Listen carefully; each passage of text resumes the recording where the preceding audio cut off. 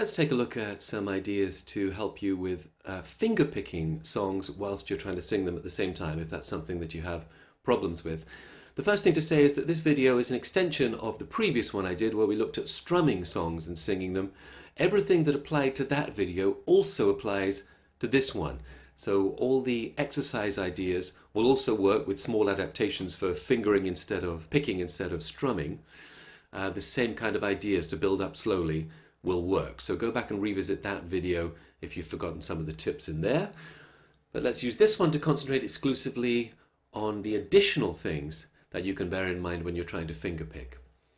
Now, rhythm is the key here too. I said in the last video that you must be able to tap your foot at all times and feel the pulse internally of the music. Crucial to being able to sing and play anything. And the same is true here. Now, in strumming, it's the down strums that are marking out the beat. And finger picking, it's usually the thumb that can help you to mark out the pulse. But you must always be able to feel where that pulse is. Let's take a very simple pattern like on a G chord. 6, 3, 2, 1, 2, 3, 2, 3. 1 and 2 and 3 and 4 and. Now you're feeling it come back to the 1 of every bar with the thumb. 1,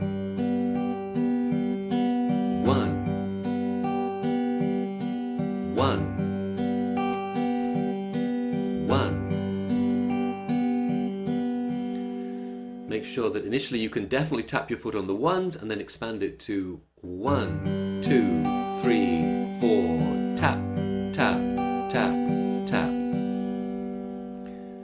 Feeling the pulse continues to be essential to being able to sing.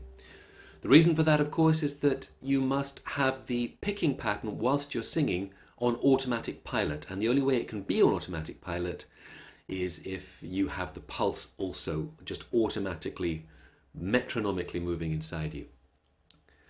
Okay, now again, the secret, if you have trouble with this, the secret to getting this down is to start simple and get more complex. I'm going to use examples from free lessons on Jerry's Guitar Bar, or in fact this first one is a lesson that I put down a long time ago. The lesson is showing its age now, but it's the simplest kind of picking pattern, so it's a very good place to start. It's not on the website, but there's a YouTube video of me teaching We're Going to Be Friends by the White Stripes.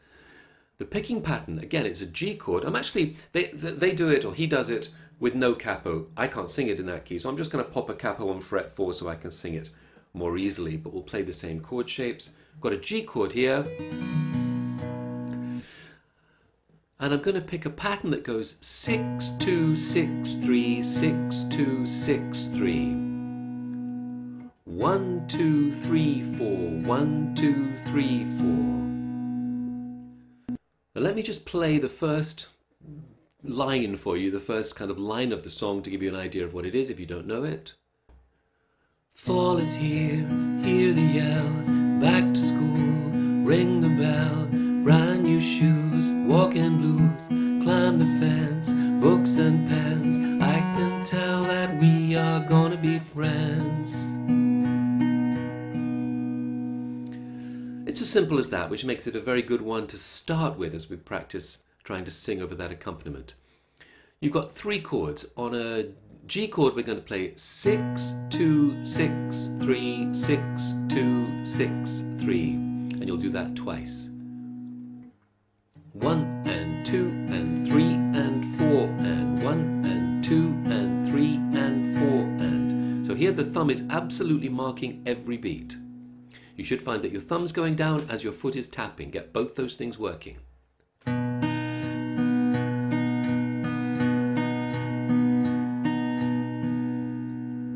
When we go to a C chord, we'll play 5, 2, 5, 3, 5, 2, 5, 3.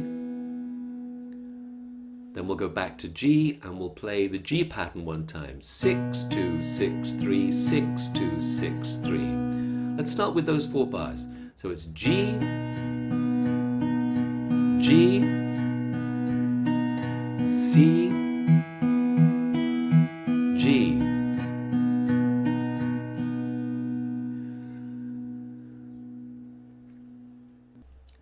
Now, if you feel brave and you are doing well with the strumming and singing, you might like to try putting the vocal immediately over the top of that. Fall is here, hear the yell, back to school, ring the bell, brand new shoes, walking blues, climb the fence, books and pens. Now, to be able to do that, you've got to have that pattern on automatic pilot. So if you're finding that difficult, then first of all go back and practice the guitar part until you really feel it's automatic. And then, like with strumming and singing, you can try just putting the first word of each bar into the vocal. Fall, back, brand, climb. If you can do that, then you're at least aware of where the bars are coming and the shape in which the words are going across the accompaniment pattern. Another thing you can try at this point, if you're finding it difficult, is to put the original track on. You'll need to play that without a capo, just in first position G chord shapes, and see if you can play the accompaniment whilst he is singing the song. That also helps to reinforce in your head how the lyric goes across the accompaniment pattern. And every now and again, check back in with yourself and try and sing through that 4-bar sequence. Fall is here, hear the yell, back to school, ring the bell, brand new shoes, walking blues, climb the fence, books and pens. Then we're going to tackle the second half, the second 4 bars. I can tell that we are gonna be friends. I can tell that we are gonna be friends.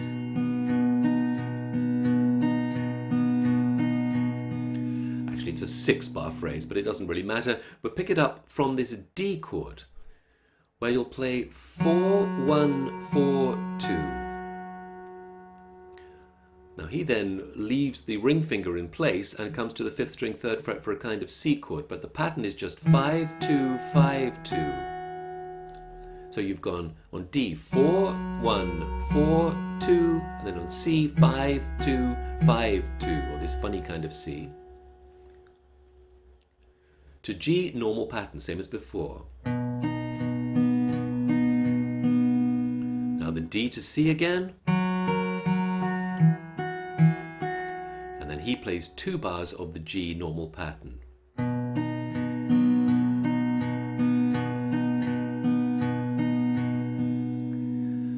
He does actually very slightly vary that pattern, but for the purposes of trying to use this as an exercise for singing, I want to keep the pattern exactly the same. Here it is again with the vocal. I can tell that we are gonna be friends. I can tell that we are gonna be friends.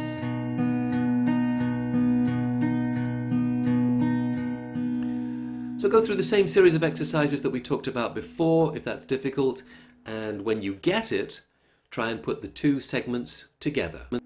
And finally, as we said in the strumming and singing video, try recording yourself. If you think you've got it right but you're not quite sure, record yourself, listen back, see how it sounds, see if you can tap your foot to your own playing and feel the pulse moving through the music. What we'll do at this point is move to a piece that's just a little bit more complex in the picking pattern. Not much, but a little bit. We're going to take a look at Leonard Cohen's Bird on a Wire. If you want the tabs and everything, you can download it free from the website. What I'm going to do here is very slightly simplify the pattern, not much. This is basically what he plays, and we'll just do the first 4 bars to start with.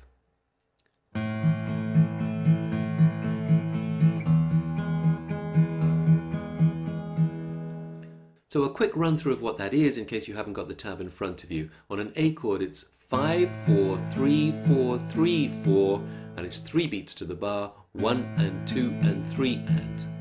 Play that twice, then go to an E chord and play 6, 4, 3, 4, 3, 4, and you'll repeat that.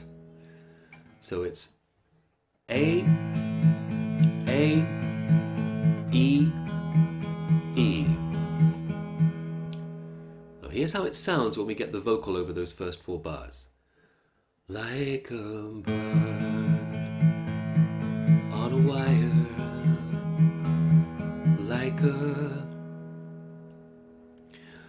Now again, to move things along a little bit here, I won't break down exactly what steps to go through. The steps will be the same as they were for the White Stripes tune. So if you have trouble with getting that vocal going immediately, go through all the steps that we've talked about to get familiar with it, including the ones we talked about in the strumming and singing video. Again, the key is the pulse, and that the finger pattern is you have it down cold so that it's on autopilot. That's why I'm picking repetitive patterns right now. Repetitive patterns are the easiest ones to practice this on, because once you've got the feeling of the pattern going bass 4 3 4 3 4, bass 4 3 4 3 4, and then just the bass changes, you can get that pattern on autopilot because the fingers aren't looking to do anything different. So you're aiming to get that to the point of like a bird on a wire, like a... We'll do 4 more bars of this one, and then we'll put this one to one side. The next 4 bars go A of the 2 bars again, as we'll play it as before. He changes it, but we'll play it as before. And then to D, where you can play 4 3 2 3 2 3 and repeat that. Like a drunk on a midnight choir, I have. So the 8 bars that we're looking at, like a bird on a wire, like a drunk in a midnight choir, I have. Alright, now up to now we've concentrated on repetitive patterns, patterns that just where the fingers just repeat what they're doing. And that's a really good place to start, because as I said earlier, once your fingers are used to that repeating pattern, you can get it on autopilot and just concentrate on the singing, which is what you have to do. We'll continue with that idea on a slightly more complex pattern, but again, a repeating pattern. Leaving on a Jet Plane by John Denver is another one on the website, one of the free songs, and it sets up a repeating pattern that goes like this throughout the song.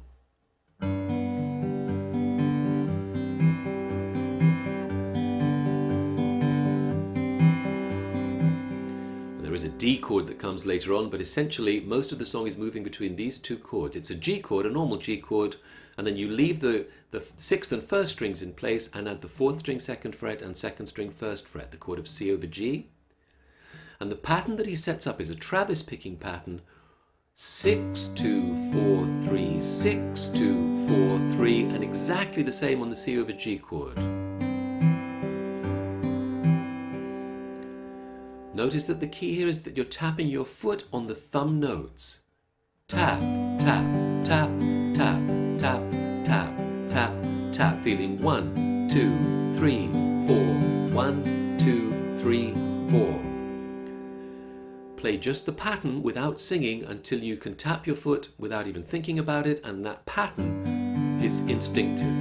You're not thinking anymore about what your fingers are doing, they're doing it automatically. Don't try and sing until you can do that. And if you're not familiar with Travis picking, you might want to concentrate for a while on the first 2 songs, because Travis picking in itself is a difficult enough technique. If you are familiar with Travis picking, that won't be a very difficult pattern to get down. Now, having gone through the pattern there, actually I'm now going to pop a capo up at about fret 4, again just for the purposes of my vocal. John Denver's too high for me. Cool. Pattern's the same, of course, just chords are the same, just in a different position. Here's how the vocal will go over that sequence played twice. All my bags are packed, I'm ready to go. I'm standing here outside your door.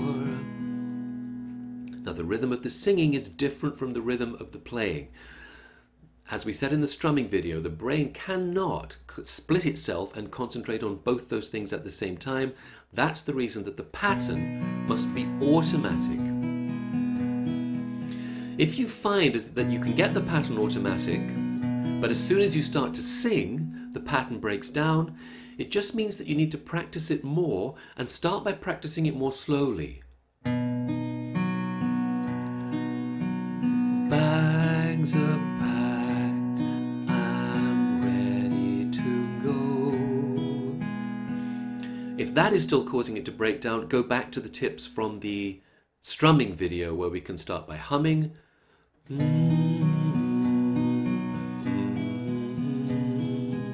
You're asking your brain to do one less thing by not requiring it to think of the lyrics.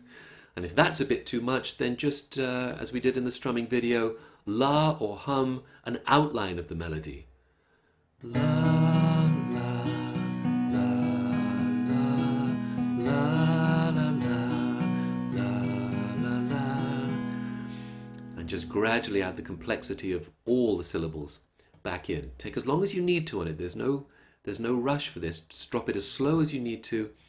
You will find that it clicks at a certain point, and that point will be where the pattern is so automatic that you're really only thinking about the vocal over the top of it.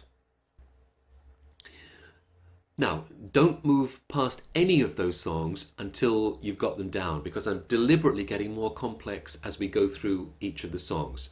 So take it a step at a time. This one, certainly, the next one we're going to have a look at is a step up in complexity from the John Denver pattern. We're going to play a simplified version of Jim Croce's Operator. Again, it's on the website as a free song, but we're going to simplify the pattern to this.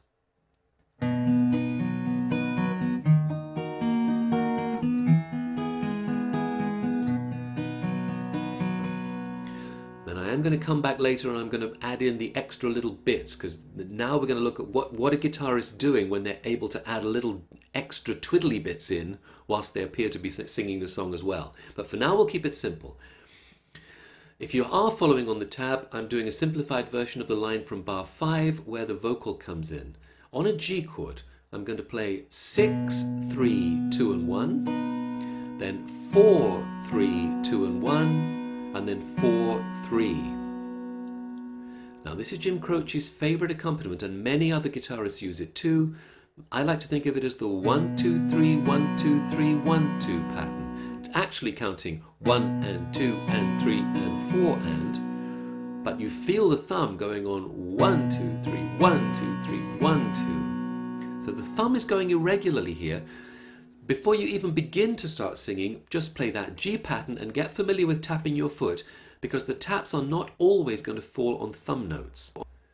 Tap, tap, tap, tap, tap, tap, tap, tap, tap, tap, tap, tap, tap, tap, tap, tap. Might be more difficult than it sounds, and if it is, slow it down. Tap, tap, tap, tap. Tap, tap, tap, tap. The pulse never changes from a regular 1, 2, 3, 4 on almost any accompaniment pattern, but sometimes the accompaniment is playing across that pulse, and it is here. The chords we're going to play are G, B minor where the pattern's the same but the bass is now the 5th string, C, which on Jim's version is different, but we'll play same accompaniment but the 5th string bass, and back to G. This is what it's going to sound like when you get the vocal down. Operator, could you help me place this call?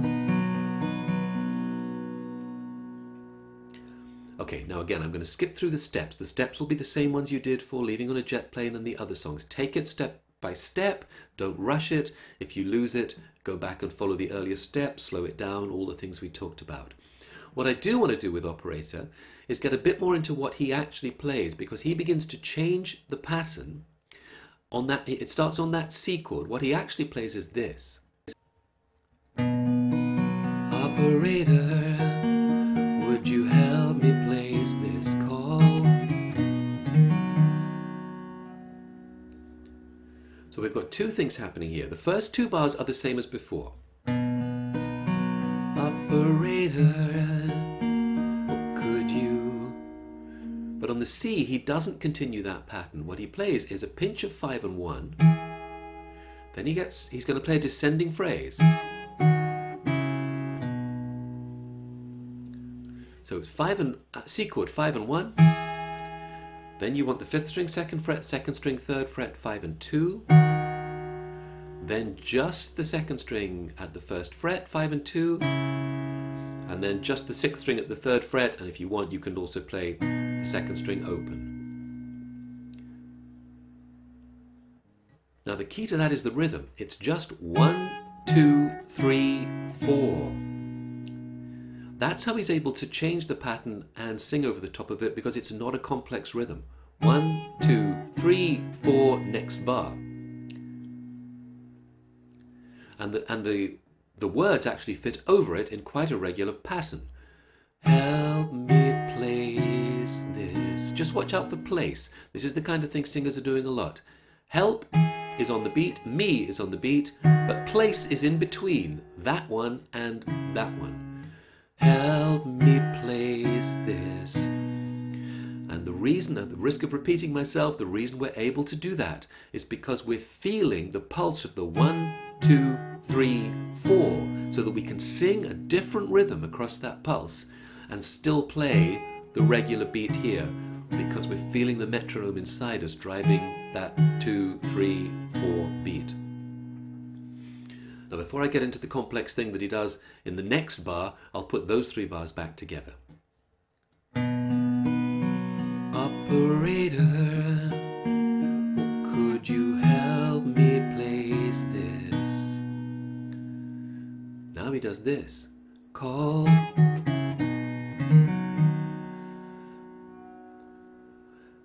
Now, I could break down what he's playing there, maybe I will in a moment, but what I want to emphasize about this is notice that this is the most complex part of the accompaniment so far. Where does he put it? He puts it at the end of the line during a segment in which he's not singing. The singing just overlaps the beginning of that bar, but he doesn't sing anything else. He can hold that note. Help me place this call. He just sings call, and now he can concentrate on what he's playing because he's not singing anymore. So now this more complex thing doesn't have to be on autopilot in the same way that the accompaniment did while you were singing, because you're not singing anymore. And you'll notice time and time again when you do fingerpick songs and try to sing them, that the cool little tricks that they're playing are coming in between sung segments. And the reason is, of course, that their brains can switch from concentrating on the vocal to concentrating on the guitar part. Operator, could you help me place this call? And when he goes back to singing again, he's going to go back to the standard pattern. You see the number on the matchbook is old and faded. That's the same pattern again, the 1, 2, 3, 1, 2, 3, 1, 2. He's singing, so he goes back to a regular pattern. So just to sum up these segments, well, I won't go back over all the exercises again. It's crucial that you've absorbed that procedure by which to step up towards the full vocal. But the one thing that I want you to take out of this is that if at any point you can't sing over the top of what you're playing, it's because you haven't internalized the pattern, and there will be, or usually there will be, some kind of pattern. If there isn't, create one for yourself. You don't have to play. If he seems to be playing something slightly irregular, or she, then find a pattern using the same chord shapes that is regular to you. You don't need to, in accompaniments, as long as you're holding down the correct chord, you don't need to be picking note for note what they're picking while they're singing. You're going to find the key elements of the song will be in the introduction and in the sections where they're not singing. Okay, so finding a regular pattern can be very helpful for this, and most singers, as we've seen in the songs we've done so far, will do that. Okay, because of the complexity of fingerpicking, this video has gone on probably longer than I intended already. I'm going to finish it with a little look at Fire and Rain, another free one on the website. And again, I'm going to use this to demonstrate something we showed in Operator, which is how often a singer-guitarist will play a repeating pattern while he's singing and put the little licks in between the sung lines. Fire and Rain is a perfect example by James Taylor of that. When he's singing, he's going to be playing something as simple as, for example, this. Just yesterday morning, they let me know you were gone.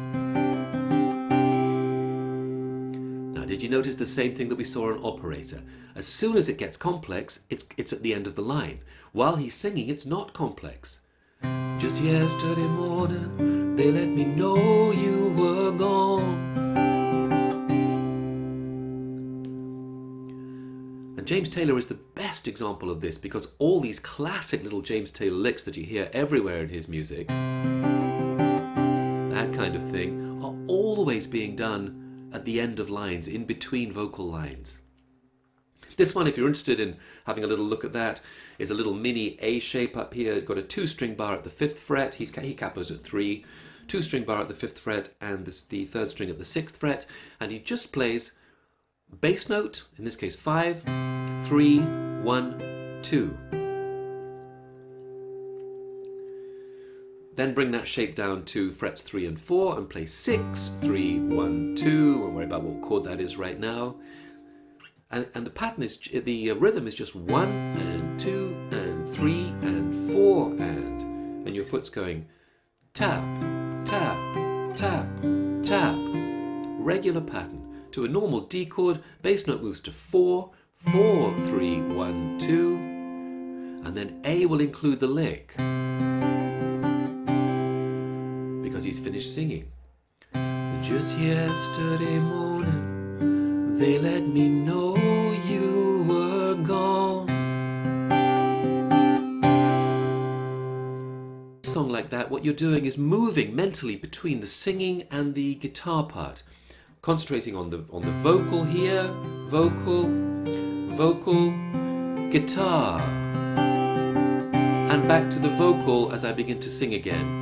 Suzanne, the plans they made put an end to you, and again he's playing simple patterns again. Pick, pick, pick, pick, pick, pick, pick, pick. Regular rhythmic patterns just out of the chord shapes while he's singing.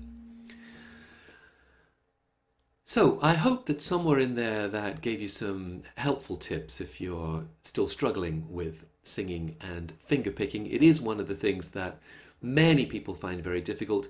It will always succumb if you go through the steps that we talked about. Take it as slowly as you need to. Get that pulse internalized. Can't emphasize that enough. That is the key to everything. And with that, I will see you next time.